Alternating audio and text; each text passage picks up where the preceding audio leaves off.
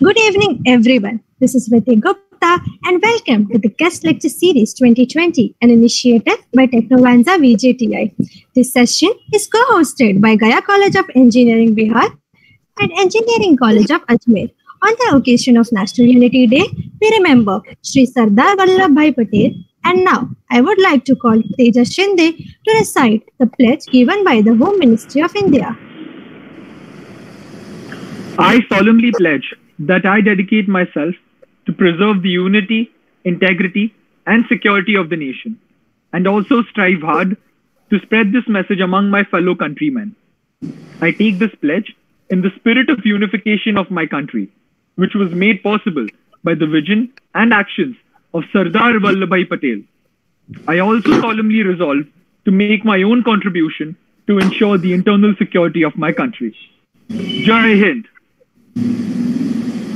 Thank you, Tejas. VJTI started in the year 1887 and it's upholding its brilliant legacy. Taking technology to society has always been the aim of Technovanza. Over the years, we have had many pioneers like Dr. APJ Abdul Kalam, Mr. Ratan Tata, Mr. A.S. Kiran Kumar, Nana Patekar. All of them have added great value to many lives. Amplifying this extraordinary legacy, we are very proud and grateful to host an intelligent member of RAW, an advisor, a brave spy master, Mr. Vikram Sood. Sir is a former head of India's eminent intelligence agency, the Research and Analysis Wing, RAW, and an advisor to the Observer Research Foundation, ORF. Sir has over 31 years of experience of being in the shadows for his country.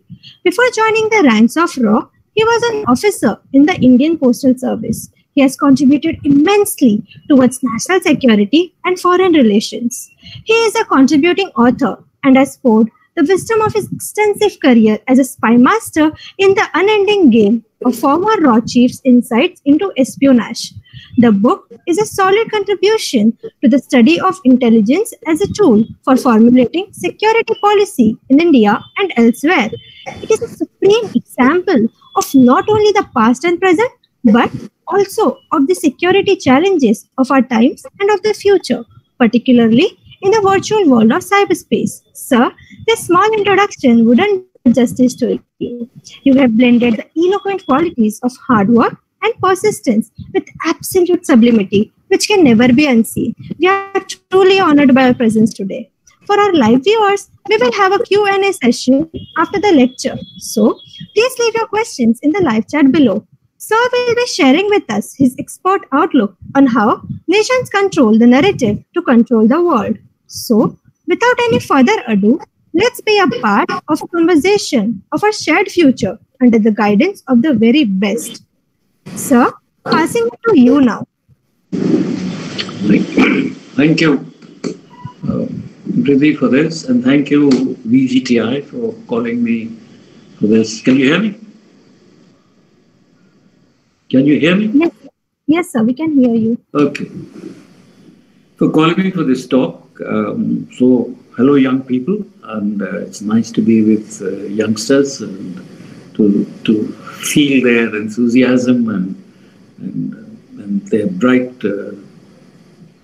questions and answers that we might have at the end.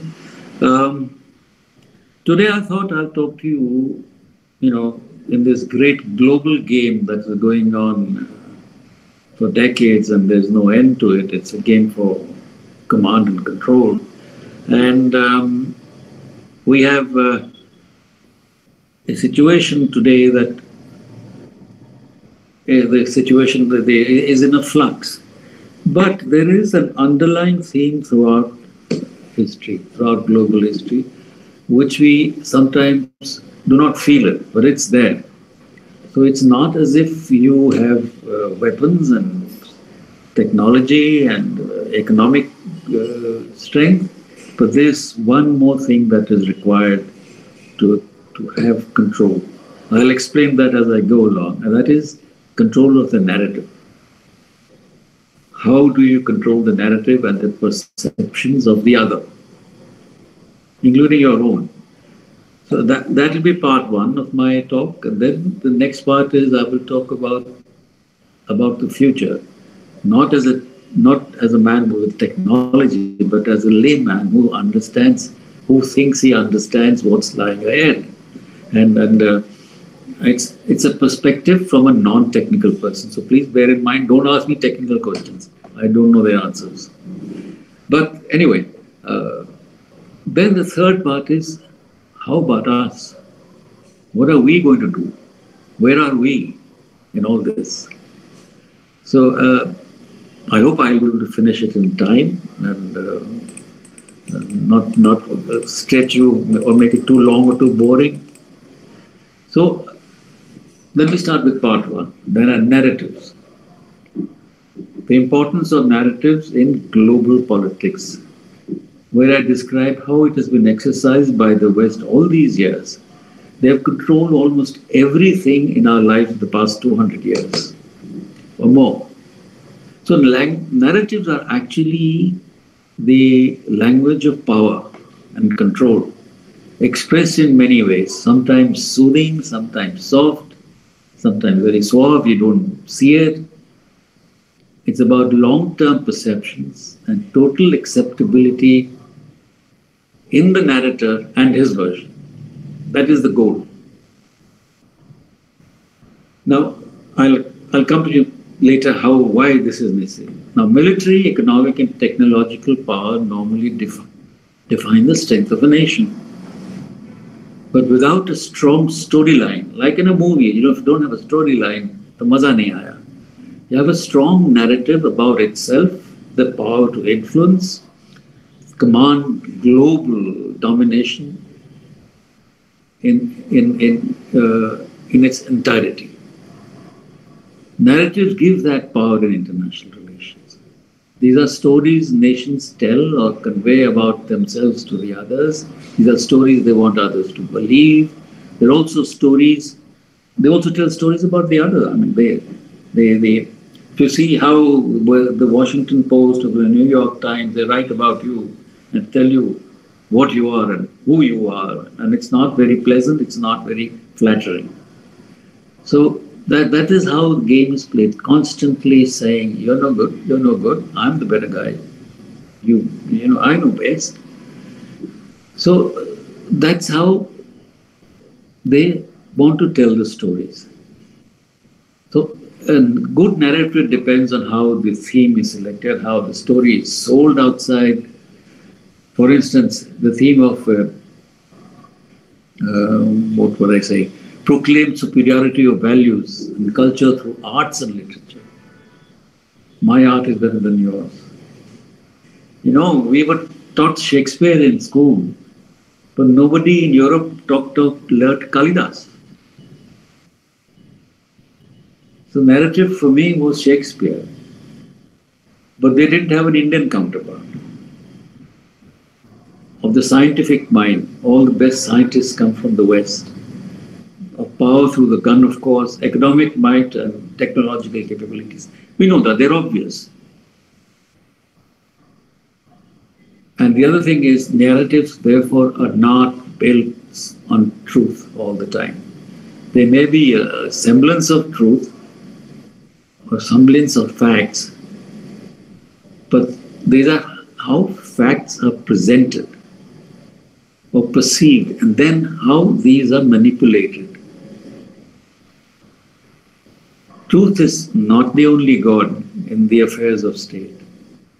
Perceptions built on narratives are. It's about advertising a superiority of ideals, culture, and goals. Now, the British ran their empire, global empire, all over the world, but they did not have the manpower to do it. They just couldn't afford to send troops to every corner of the earth in the manner it was required, so they used native power. They used Indians in India, they used West Indians in West Indies, they used Africans in Africa, and that's how they controlled with the display of superiority, white man superiority, and so on and so forth. And the natives were used to control them. So the population is built, is perpetually in awe and fear of the colonial master, grateful to him for giving to the native what actually belonged to the native, and then taking the credit for giving it to him. That's colonialism. Now, don't get me wrong, I'm not a Marxist, but this is how it actually worked. This is how the real world worked.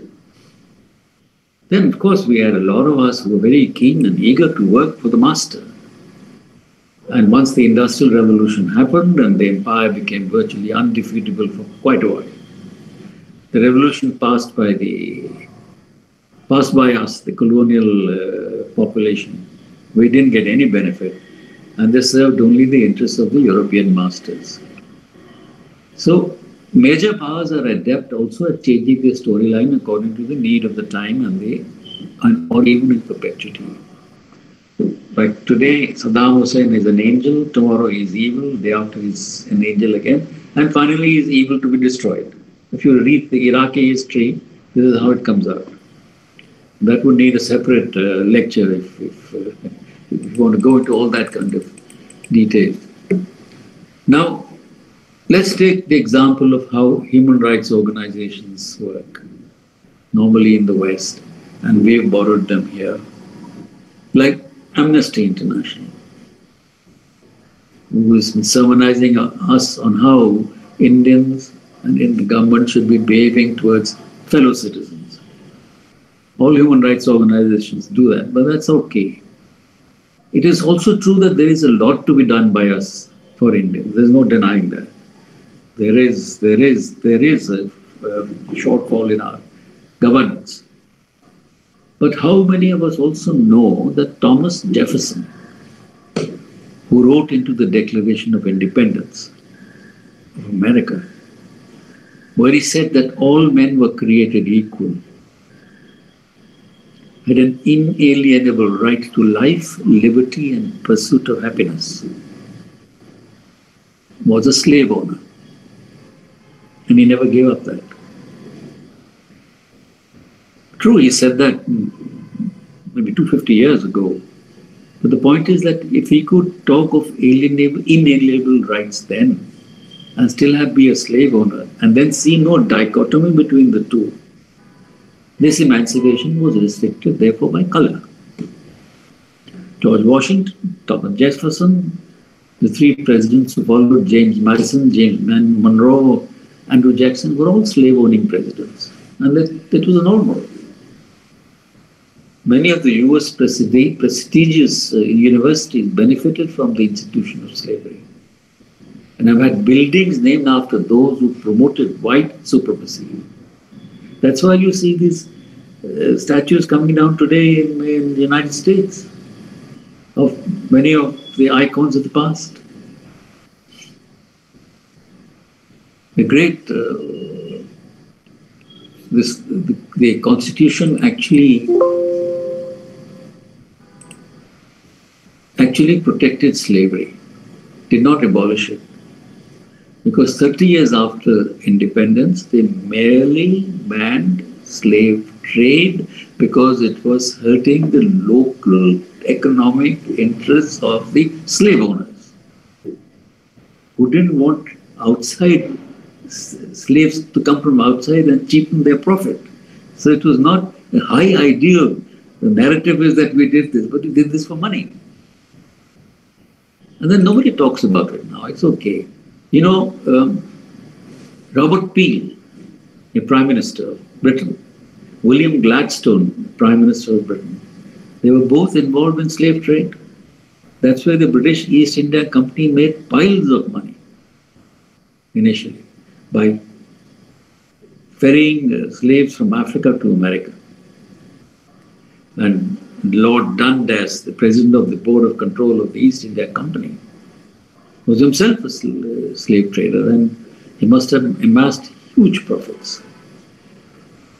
Ethics and morality have never been an issue in international politics. Please bear that in mind. The real life of the international politics is national interest defined narrowly by each country. Recently, I've just launched a new book You might have heard about it, I don't know. It's called the ultimate goal. One sec. Can I take it up for you? This is what it is. Can you see it? Yes, sir. Yes. Okay. This is the ultimate goal. I'll tell you what it is about. This is where I deconstruct narratives that have been constructed by nations abroad and try and explain how the global system works. And let me just quote a bit for you for your kind of introduction.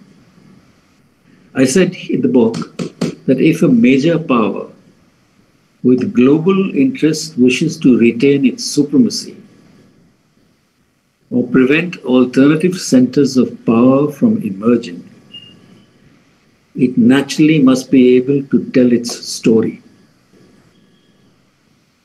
Tell it first, tell it well, and repeatedly, in different ways and at different times. Then I go on to say, all governments lie, bar none, as and when it suits them. The important aspect is to lie first. The principle is, be in with your story first, because any other story thereafter becomes only a reaction. Like the Pakistanis keep doing to us every now and then. Bring out a story. Oh, India has done this to us. Then we try and sort of say, no, we didn't do it like this.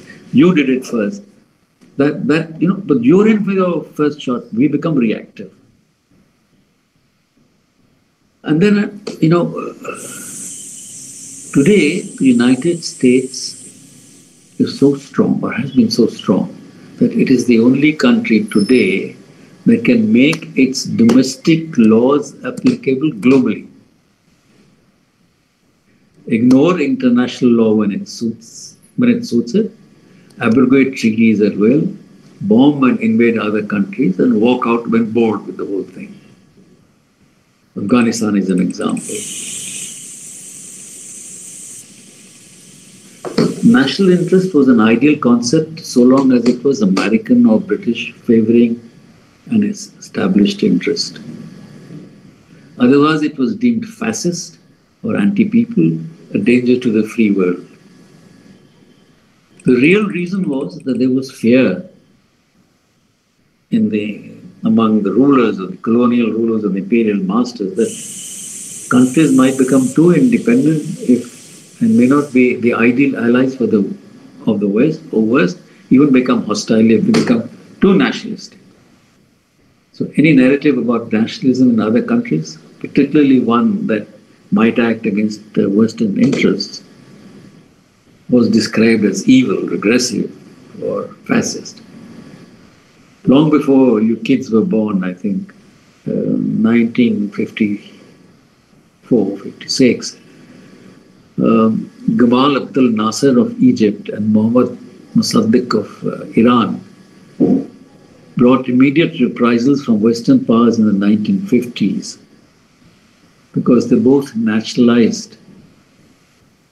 One nationalized the Suez Canal, Nasser, which was a great vested Western interest. The British and the French actually controlled the Suez Canal, even though Egypt was independent. And Mossadegh had nationalized oil. Both hurt British and Western strategic economic interests.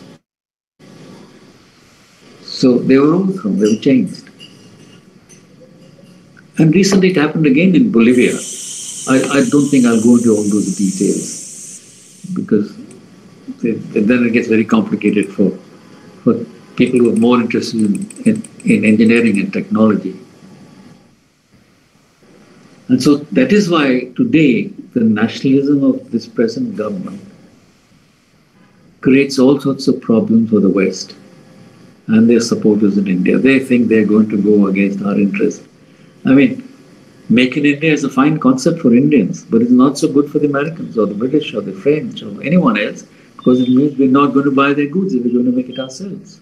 Yes, sir. So we have to be very careful how we draw up a narrative and how we sell it. Now, narratives are not created by accident. There must be a political agenda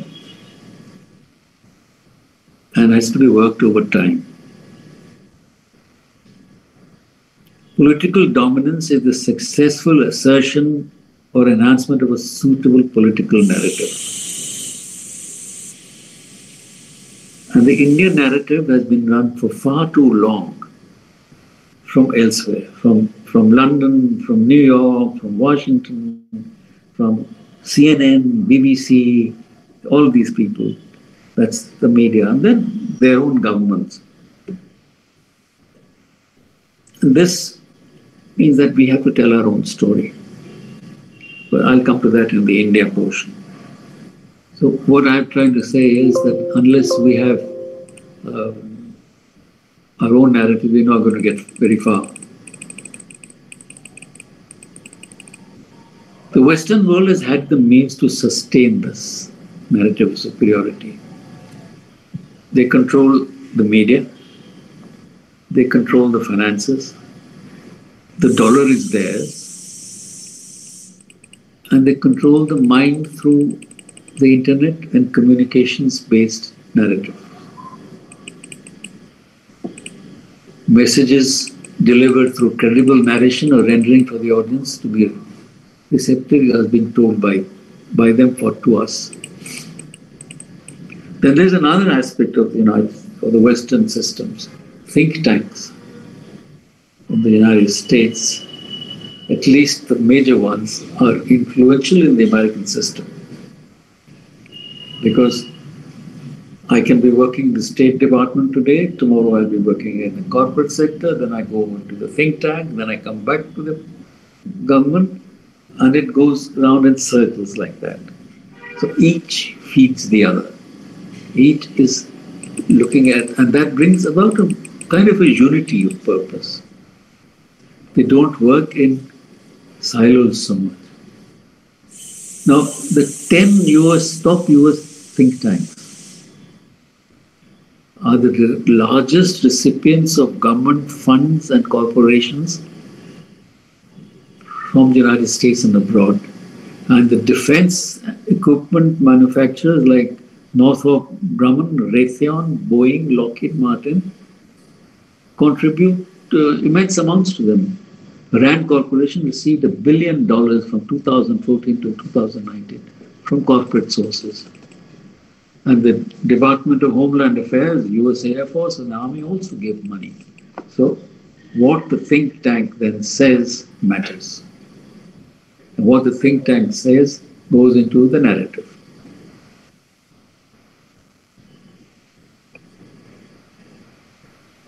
They have fought narrative wars through the fine arts, drama, literature, culture, language, and the control over the messaging, systems of messaging, intelligence organizations, secret societies, lobbies, front organizations, think tanks, and all arms of the media have been used for this. Powerful human beings in charge of powerful nations have generally presumed that they have the mandate to rule and correct the world. You know what Winston Churchill said once? He said that the government of the world must be entrusted to satisfied nations who have wished nothing for themselves than what they had. If the world government were left in the hands of hungry nations, there would always be danger. So the feeling to rule has always been there. And they keep their narrative such that we, the rest of the world, accept what they say. So today, all information that emanates from the West is considered the ultimate truth, authoritative on all issues, economic, historical, literature, the arts, shipping, insurance, oil exploration, name every activity. It originates from there, except that China is now becoming an alternative source for many of these activities. But what they don't have, and they probably won't have, which will not make it attractive for them, if they don't have democracy, they don't have freedoms, and they don't have the language. Even given all that, even today, how many of us would send our children, at least I don't think I could or my son will, children to study in China or seek immigration to China?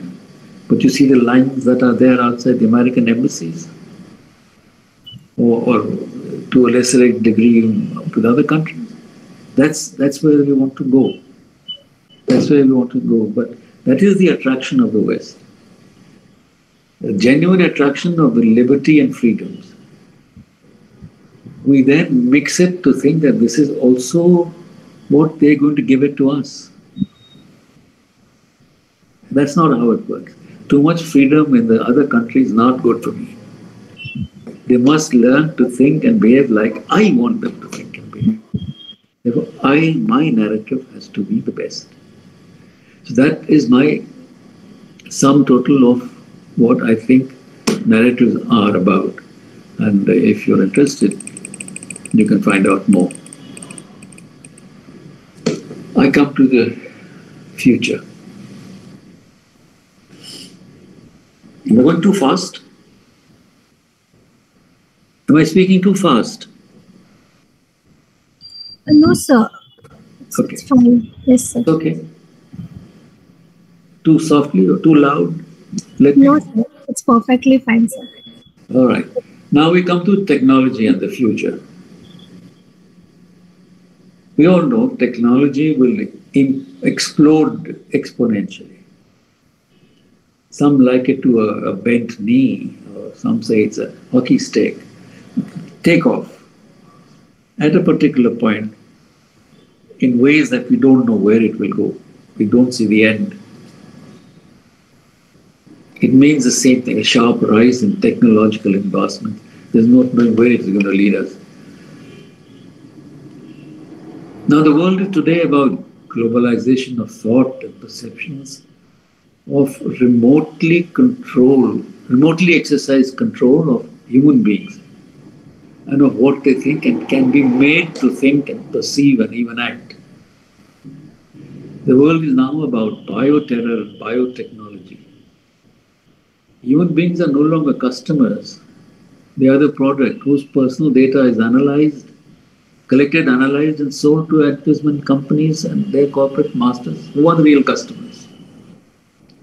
We are now in a world of also corporate surveillance, security surveillance, in a world of surveillance capitalism, as it were. Sabhi kuch malum hai unko. They know everything. They know everything, even if your phone is switched off. So human beings that's how we are. We are now in a world of corporate surveillance.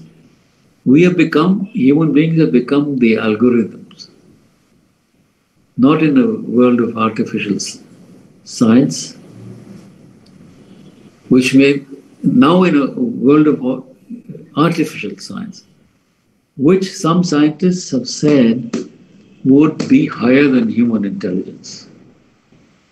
Ray Kurzweil, in his book The Singularity is Near, had given a date. He said by 2050,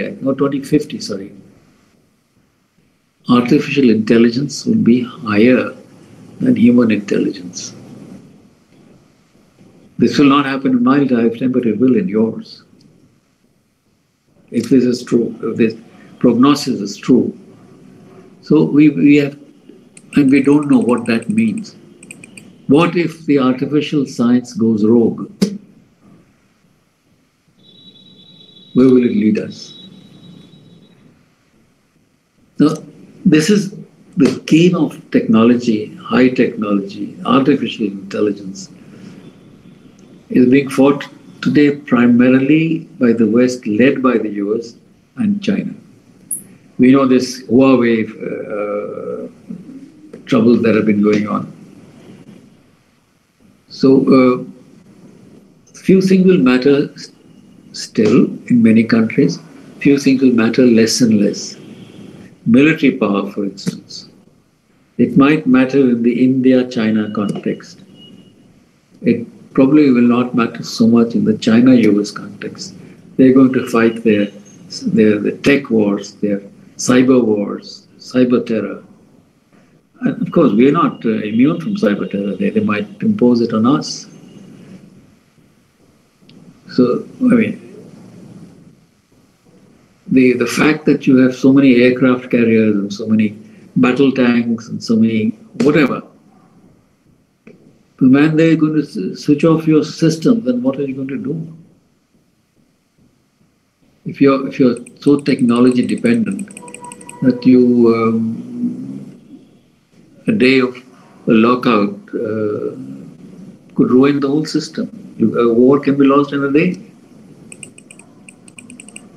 Now it's good to say that the Chinese have little battle experience, although they are much better equipped than ours. But the other fields, they are much ahead of us. One is, of course, cyber warfare. They're way ahead of us. They've been consistent for a long time. They've aggressively pinched secrets globally, mostly from the United States. And the third aspect of all this is the economic and trade issues. How they will evolve in the future.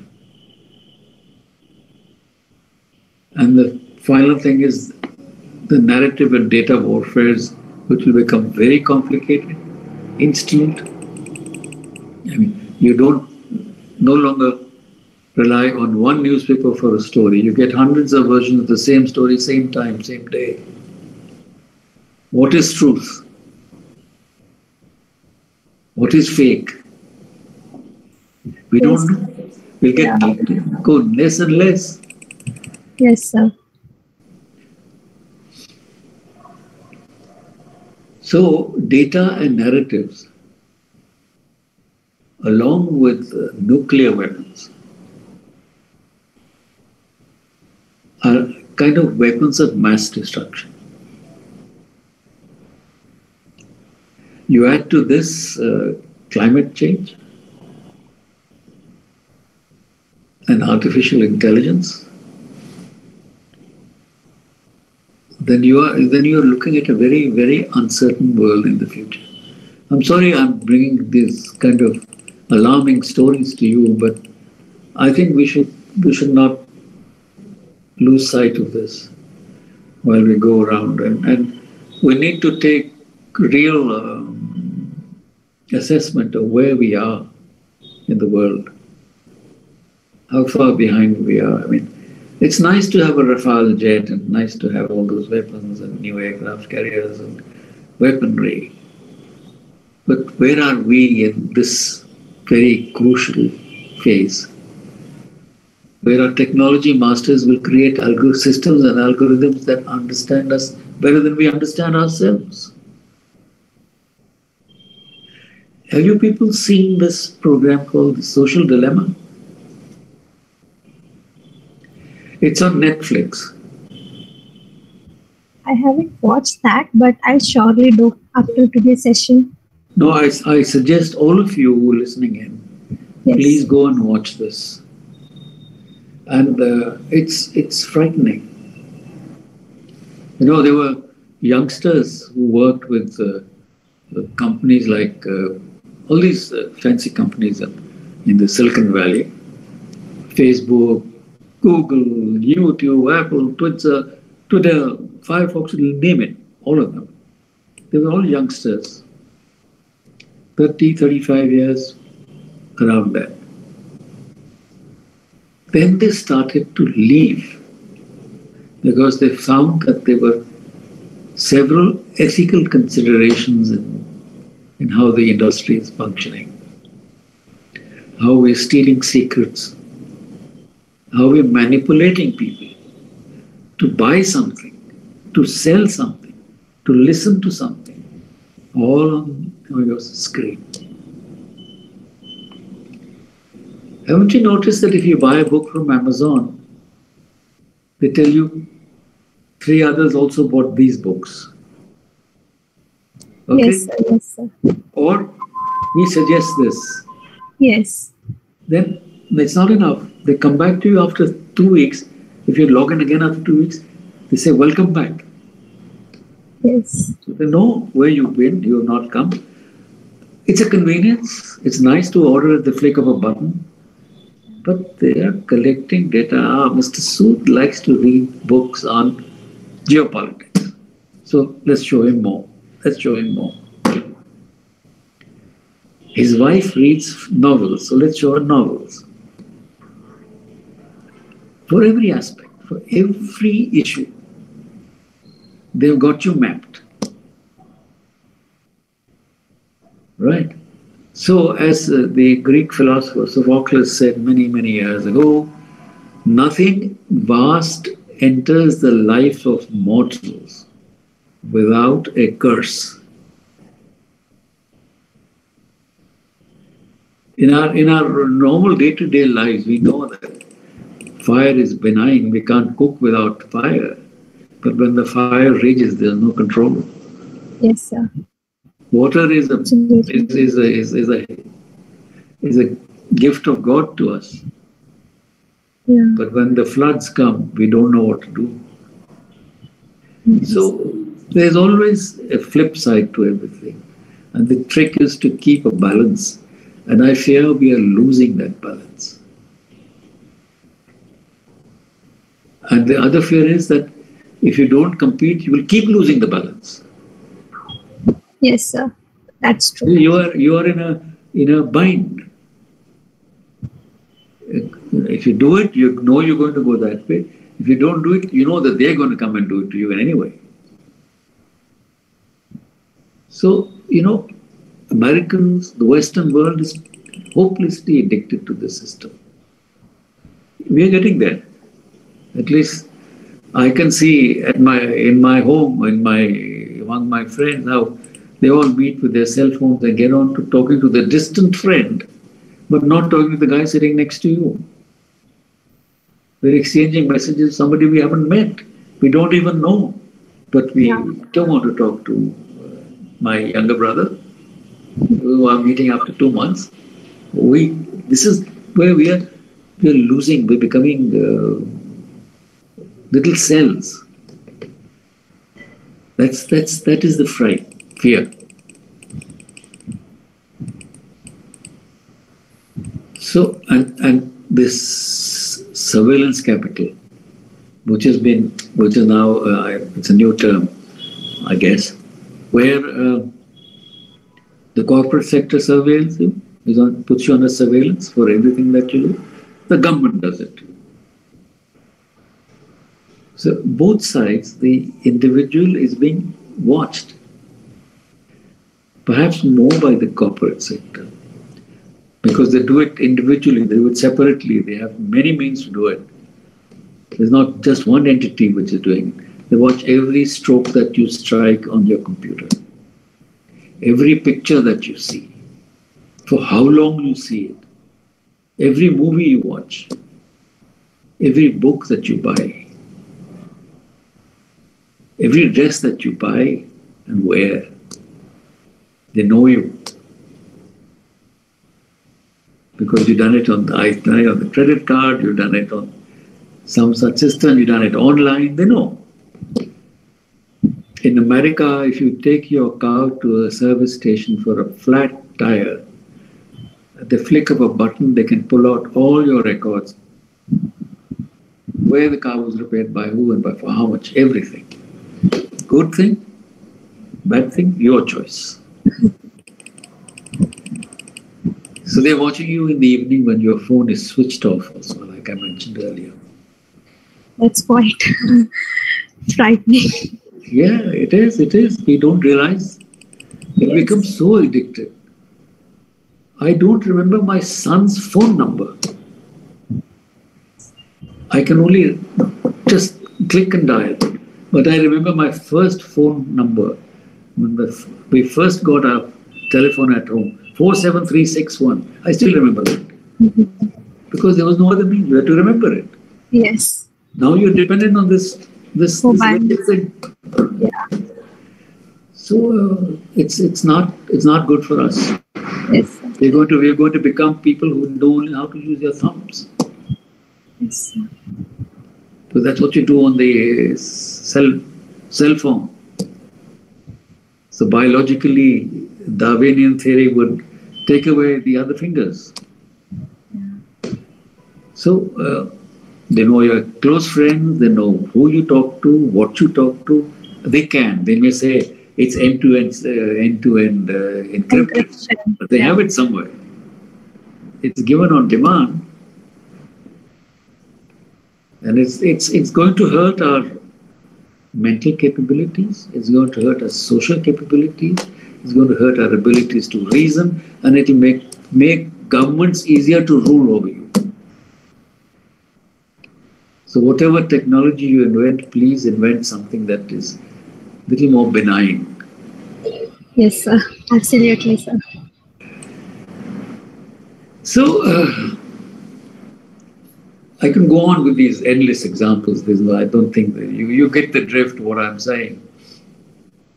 That what we're having today is digital Frankensteins that are transforming the world in their image.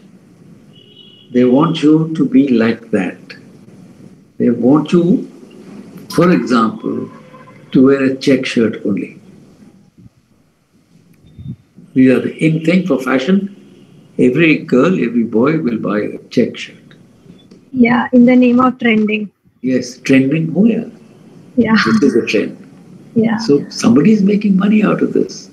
It's not such a simple game. It's not a coincidence.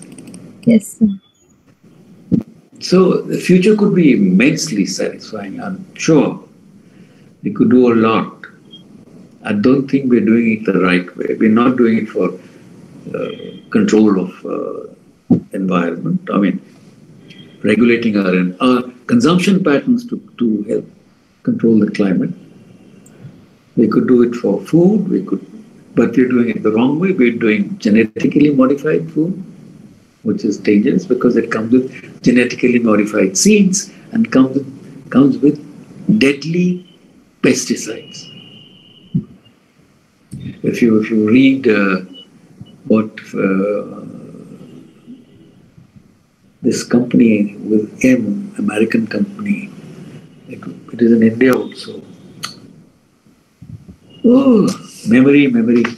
One sec, I'll get the name. It starts with M. I hope it's listed in my book.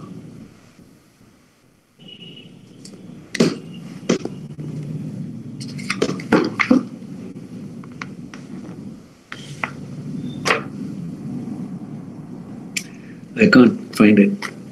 That happens, after a certain age, you don't remember things. Anyhow, they have controlled this. They give you the crisis in Maharashtra is all about genetically modified seeds, isn't it? Oh. The farmer. Yes, I think. Where does he get the seeds from? Yeah. Huh? So that is the problem. I wish I could remember the name of this company. Anyhow, I can't waste time on this. So we have the means to do it. We should have the will to do it. But otherwise, uncontrollable technology is going to ruin us all. Now about us. How much I've talked one hell of a lot. So, where are we and what are we and what do we want to be? India. When I was at school, you were taught no history. I was in a school a long, long time ago. I was in school 70 years ago. Okay? So 65 years, let's say, at the age of 10 or 12, we should have been taught history. There was no history. There was no geography. We could either do geography or French. I chose French. So I knew no history of India, of any sort at school and no geography when I went to college. And I'm not the only one. Huh? There were others like me.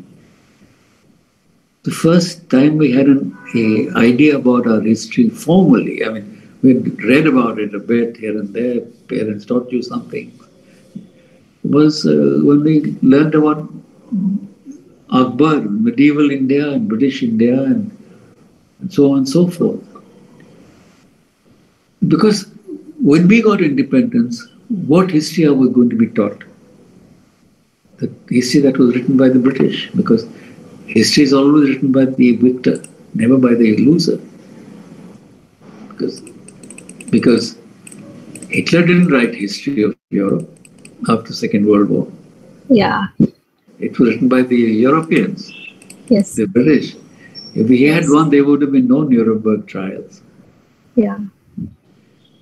And if the Soviets had lost, there would have been no Nuremberg trials either.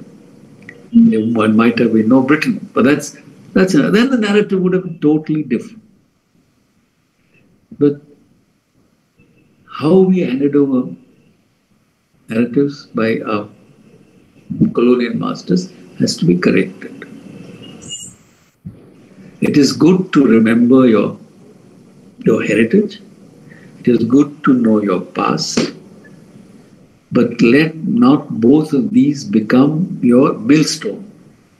I mean, if some scientists invented something, if Aryabhatta did something so many years ago, thousands of years ago, doesn't mean that there can be no development after that.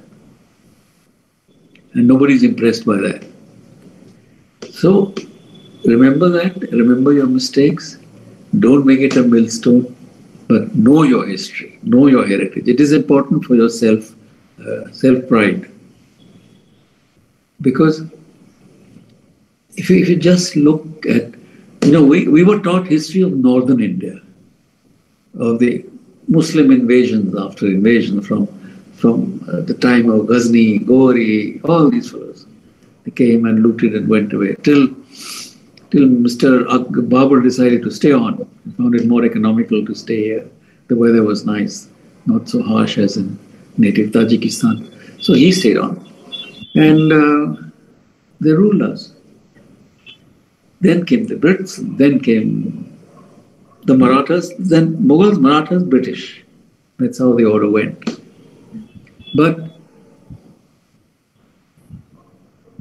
there was some good things, there was some evil, everything was there. So remember the past for its failure, remember the past for its successes, but also remember that rivers never flow backwards. You have to go forward. You can only go to the source of the river for inspiration. You can go to the mountain for inspiration, but you can't live there. So, but there was always discrimination. 5 million troops from Africa and Asia helped the Allies fight the war in Europe and Middle East. They were troops of the British and French imperial forces. They fought shoulder to shoulder with the Brits at Dunkirk, or El Alamein, or in Mesopotamia. But when the film Dunkirk was made in 217, they did not show a single Indian face in the troops that they were showing. 2.5 million British Indian troops, more than the size of the Indian army, fought for the British. And they didn't give us a single war memorial. The Australians got it, the New Zealanders got it, but we didn't. And when the troops did their victory parade down Champs-Élysées in France, there was no Indian troop, only the white. So racial superiority was a very vocal and I would say forceful narrative. Of course, the British hadn't come to India as Red Cross volunteers. They had come to make money, enrich themselves, and leave. So they had to establish control, give a narrative of superiority. They were better at every other aspect, and then that's what they did. They created a gap between us and them, between us being the British and them being you and I. And this went on till today. You know, the imagery of a snake charmer. First they came to India, made us poor, and when they left, they then accused us of being poor. You understand? They impoverished us, and then they sniggered at us that you are poor. Yes. And then they would have imagery of a snake charmer, a beggar, poverty, cattle, with the famous remark, Hindus worship cows. Yes. Those are the kinds of things. That was the imagery they were creating about us. Now that has to change. The stereotypes, basically. Yeah. So in my book, I write that British imperialism projected itself as benign, wise, essentially truthful, even a gift to humanity. In fact, it was a typical great power that achieved its status by being ruthless and mendacious. I can go on and on, but I don't think I should spend more time on this aspect of the British rule.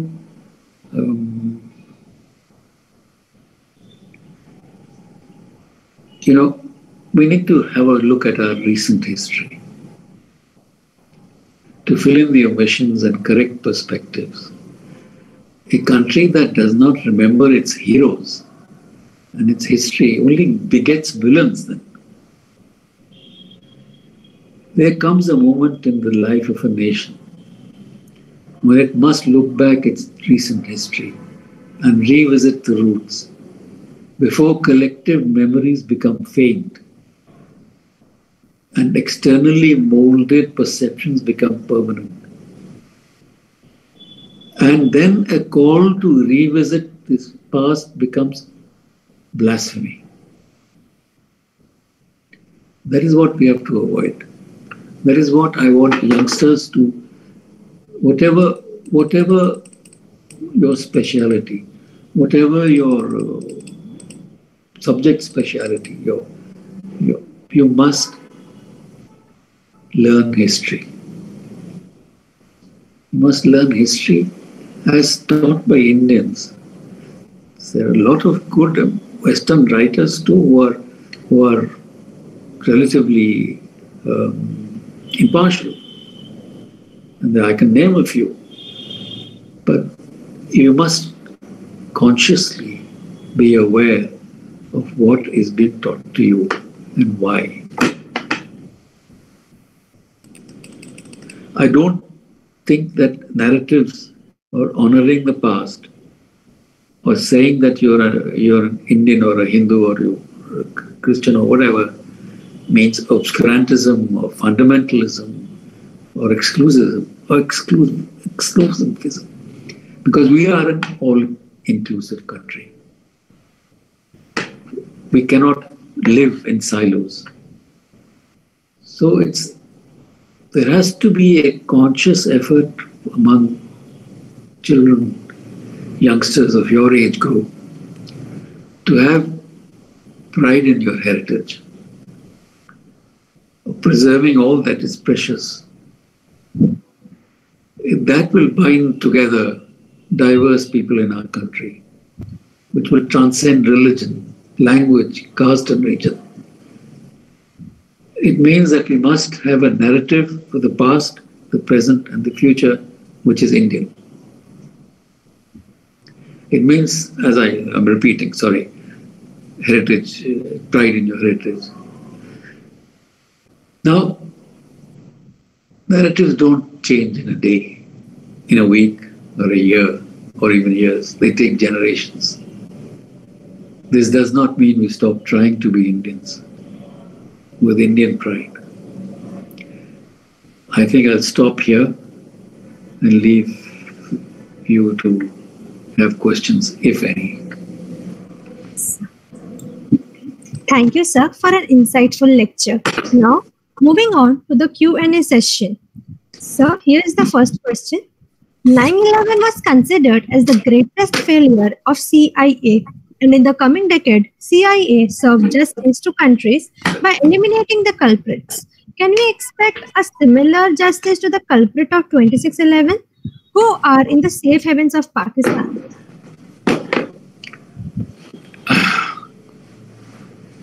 You know, in international relations, sovereignty is considered equal in the sense, at the UN, for instance, one man, one vote. Yes, sir. Power is not. The Americans were present in Afghanistan. They were present in many ways in Pakistan. They had the means and the ability to get these guys. We don't have that capability. We are not strong enough. So for us, for anybody to say that if the Americans can do it, why can't we? And you know how much money they spend on their resources? Their intelligence agencies have an annual budget which is equal to the defense budget of India. Total defense budget of the armed forces of India is the budget of the US intelligence. That's huge. Where is the comparison? Yeah. They are a global power with global interests, with global fears. So they act globally. They are the only country which has divided the world into military commands. India divides its country into military commands within India. They have a Pacific Command, they have a Central Command, they have an Africa Command, they have a Northern Command, they have an Americas Command. Where troops are deployed, there are 1,000 bases the Americans have outside. So let's not get into that comparison with them. If you want to talk about Pakistani intelligence or Iranian intelligence or even Chinese, it's closer home. Yes. They're leagues ahead of us. Sir, that was an excellent outlook. Now let us move on to the second question. How do spies motivate themselves when they undertake dangerous tasks in places outside India, even knowing that if successful, many may not know their achievement, like the armed forces? Good question. Very good question. You know, the loneliest man on any job in the world is a spy. Yes. Especially when he's in a hostile country. He can confide in no one. He doesn't know who he can talk to. And if he's frightened, he doesn't know what to do. So it takes a special kind of person to be a spy. There can be various kinds of... I divide them into two categories. I am not a spy. I don't actually go and pinch secrets. I make others do it. So I'm a handler. The spy is the guy who actually gets the document, who actually sees the document or pinches documents from a safe or something like that. He's the spy. So he's the one who's under the biggest risk. The risk to the other chap is there, but it's less because he probably has means to get away from there. But a real spy, like Klaus Fuchs was, spying in the Manhattan Project of the American nuclear establishment, was a real spy. George Abel was a real spy. Rudolf Abel, sorry, was a real spy. They were actually in the business of spying. They were actually hand over documents secretly to their running agent, then who would then take it back to the masters. It takes a very special kind of a person to become a spy of this kind. The other kind of a spy that espionage agencies recruit are those who are in positions of value, but are themselves weak. Either they drink, they need money, they gamble, they need money, they have expensive tastes, they need money, they're a womanizer or whatever. So they have habits that can be used against them. So you use that to make him spy for you. There were two cases I can quote in recently last 10, 15 years. George Hansen in the United States and Ulrich Ames also in the United States. One was in the FBI, one was in the CIA. Both were being used as spies by the Russians. And they gave them tons of money. But they got invaluable information. On the other hand, Kim Philby was not a spy for money. Kim Philby was the legendary Kim Philby, if you might have heard of him, the British. If he had not been caught, he would have been probably the head of the MI6. So he was a real spy, he was a committed spy, he was an ideological spy. He believed in the Soviet Union, he believed in communism. And he and his 3 or 4 mates were part of the Cambridge Five, as they were called. So they were spying for Soviet Union, not for money, but for cause. Of course, they were looked after in many ways, but they didn't have a monthly dole. Kim Philby was the British MI6 representative in Washington dealing with the CIA. And he was collecting information not only from the British but the CIA and passing it on to the Russians till he got caught. So it's a very exciting game at times, it's a very frightening game at times. It requires an extraordinary kind of loyalty. Yes, sir. To be a spy. And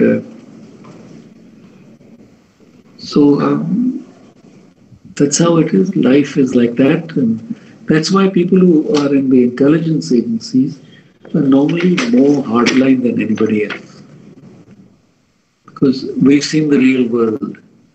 Yes, we've seen the underside of the world. Yes, yes. We know how it actually works. He keh kuch raha, he's saying something, but he means something else. Yes, sir. And they all do it. Yes.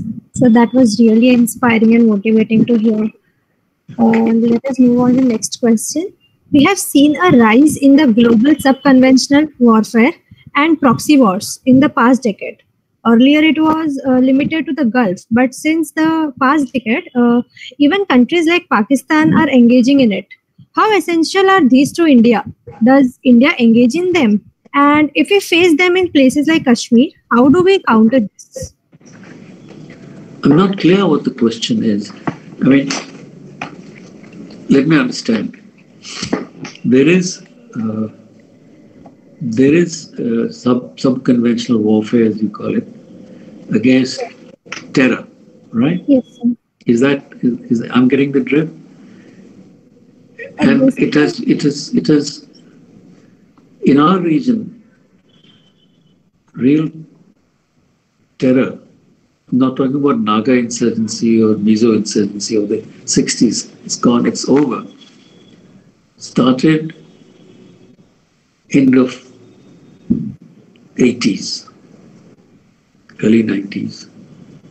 After the British, American soldiers left Afghanistan and Pakistan, and the Russians had been defeated and they had gone. So the Mujahideen were spared. The Pakistani ISI had learned to cut its teeth in the guerrilla warfare that the Americans had organized against the Russians. Okay? They used the same techniques against us in the 90s. That's when you saw an upsurge of terror on Kashmir in India. The Pakistanis thought they had two things in their favor. They had got the bomb, the nuclear bomb. The Americans were beholden to them because they had helped them defeat the Russians, so they couldn't do much to them. And the Chinese were also on this. There were three things they had. So they thought they could get away with whatever they did in Kashmir. We didn't have anything of that. We had not helped the Americans. We didn't own the nuclear weapon till then, and China was not with us. So we were on our own. When the terror started, we were not fully prepared. That's true. And when things go wrong suddenly, the entire government apparatus shakes and breaks. So your intelligence grid breaks, your police grid breaks, your law and order grid breaks, justice system collapses. So you have to rebuild all that. And that takes time, effort, money, and loss of life. And then, while we were fighting terror in Kashmir, we were being blamed for human rights violations against the Kashmiris. No one gave any importance to the fact that 300,000 or more, I don't remember the figure now, Kashmiri Pandits had been driven out of the valley. Where the slogan that night on the 19th of January 1990 was, Kashmiri Pandit ko bhagao और उसकी औरत और बेटी को रखो. That is very disgraceful, sir. We did nothing. So, if you can have refugees of your own in your own country and you hide it, it's a terrible thing to do. Yes, sir. And during the 90s, we had coalition governments who were more busy trying to survive than do anything. So then we had 2001, we suddenly get into 2001, and the whole system changes. Then it becomes a war on terror, a global war on terror. Now mark the words global war on terror, which means Al-Qaeda, it means Hezbollah, the Mujahideen of Iran, it means Hamas. It does not mean Lashkar-e-Taiba or Jaish-e-Mohammed because they are regional, they are not global. So they were not going to bother about that. We got no assistance. We were on our own. Yes, We've been on our own throughout. Absolutely, sir. So that's when we built up. It took time. It takes ages, lost lives. That's why when this government announced recently that non-Kashmiris can buy land in Kashmir after 70 years. Non-Kashmiri can buy land in Kashmir. And the soldier says, I have spilt blood in Kashmir. I will buy land now. So we have this is what I'm saying about history. You people must know what's happened. Yes. And don't compare to yourself to the Americans. We're not the same league. Yeah. We are way behind. So let's look at our systems. Let's look at ourselves. Look at ourselves in the mirror and say, "Kya karna hai aage?" Yes. I think we'll get the answer then. We have to find it ourselves. Yeah. Instead of comparing with any other country. अपना मुल्क है, उसी को ख्याल रखो. Yeah, exactly, sir. And we have a lot of richness in our country. A lot of richness. We have a lot of talent. People like you, bright and young and enthusiastic. So what is कमी क्या है? कुछ नहीं है, sir. Okay. So that we have a few questions more. Let's move on to the next one. On the recent comments of President Emmanuel Macron of France against radical Islamic groups has created turmoil in world politics. Countries like Saudi Arabia have expressed their support, whereas countries like Turkey, Pakistan have called on for a crusade. How will this affect the world politics, where we can see a certain split of the OIC? OIC is an organization, if you frankly ask me, it has the power of a camel in Europe. It is technically acha, they fight among themselves, they don't come to any conclusions. But it's a gathering of the Ummah. The fight is between Saudi Arabia and Turkey. They want to be the controllers of the Muslim world. Mr. Erdogan thinks that he will be the next caliph. And the Saudi king or prince says that he is the holder of the holy sites of Islam. So how can anyone else be the leader of Islam but the Saudis? Yes. Pakistanis are just opportunists. They will go with whatever side they think will give them more benefit. Saudi Arabia has been kicking them around lately. So now they're trying to say that we've got somewhere else to go. Pakistan is a largely irrelevant country. Turkey is important for Europe. Saudi Arabia is important for us. Yes. Saudi Arabia has been very friendly with us. It has been doing us a lot of favors. And we should remain friendly with them. What is happening in France is a result of what I call political correctness, where you sort of appease the other. It's like some French have said that it's our guilt conscience of the past, how we treated our colonies. Therefore, we want to let them do what they do. But that's not how an extremist Muslim Islamic mind works. An Islamic cleric speaking in the Vatican at some conclave, 1999, he said, "By your democracy, we will come to you. By our religion, we will rule over you." This is the image these Islamic extremists have of themselves. This is their narrative for Europe. And the European narrative has been amalgamate, assimilate, join in, yet keep them separate. But they want to most of the immigrant communities, most, not all, live in their own silos, to live in their own ghettos. They don't mix around. They want their laws to be followed. They want Sharia.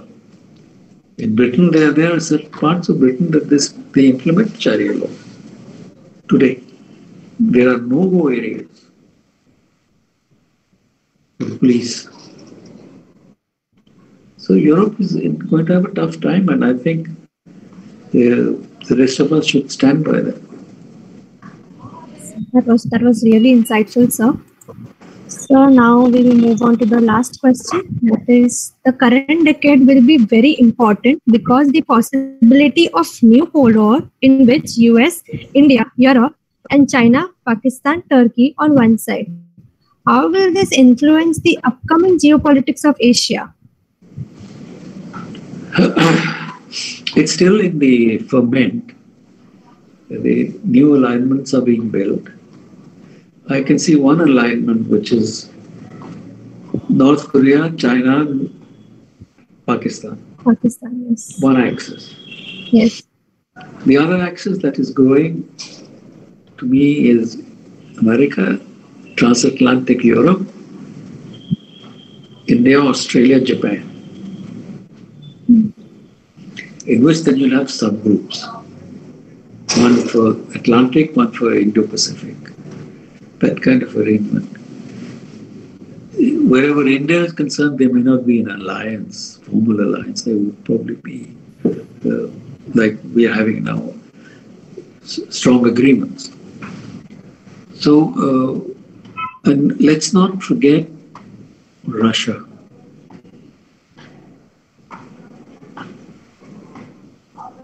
The European countries will probably have only economic heft, nothing else. America is certainly on the decline, but it's a mega power. It's not going to go away just like that. It's going to stay for some time. And maybe currently it's going through a phase that happens in every country's history. There is a slump. Yes, sir.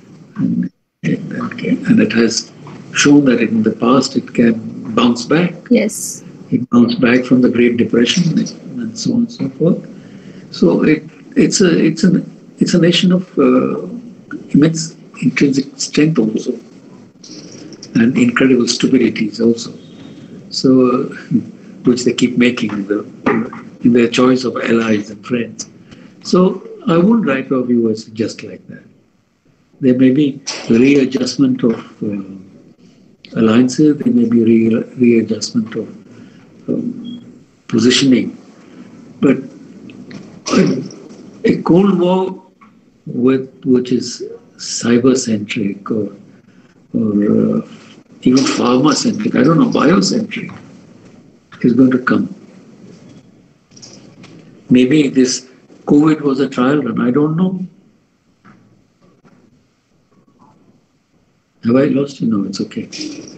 So, I mean, it's too early to say how it will shape out. I really can't give you a fix on how alignment. It's a global churn. Pakistan is a nuisance. It will remain a real nuisance. It is not a threat. China is a threat. It's powerful. It's well endowed. It's technologically very advanced. And it is ruthless. We have none of these qualities. So, for us, that's the worry. What alignments take place elsewhere is not really going to. आप अपना economic agenda ठीक कर लीजिए. You get your economic house in order. You get your systems going, the wheels churning. They will all come to you. Yes, sir. All of them. Yes, sir. बाकी slogan से बंदूक दिखाने से नहीं होगा. It's just money talks. Yeah, money talks. Yes, sir. That was. Money gives power. Yeah. 11% of Americans own 80% of the wealth in America. 89% own the rest 20%. And that's in a democracy. The inequalities of income. 6 mega corporations own the media. समझे? तो आपकी जो free speech है ना, ये ऐसे ही है, नाम के वास्ते है, एक ही तरह, all go in one direction. We got to beat that and be economically strong. बाकी ठीक हो जाएगा अपने आप. Yes, sir. Absolutely, sir. That was really eye-opening, sir. So, sir, here we come to the end of Q&A session. So, sir, we are truly honored by your presence today. Thank you. Thank you for today's impactful and thought-provoking session. Thank you for listening to me, everybody. I enjoyed myself. Yes, sir. Yeah, so even we like, for us, it was really eye-opening and really an impactful lecture. I'm glad you. So we hope you all enjoyed this amazing session, full of knowledge and wisdom. The upcoming GLS will be held on 1st November, and the speaker will be Dr. Jean-Marie Lair, Nobel Prize winner in chemistry for the synthesis of tryptans. So stay tuned for more such insightful and inspirational sessions. I am signing off. Until next time, this is Technovanza VJTI.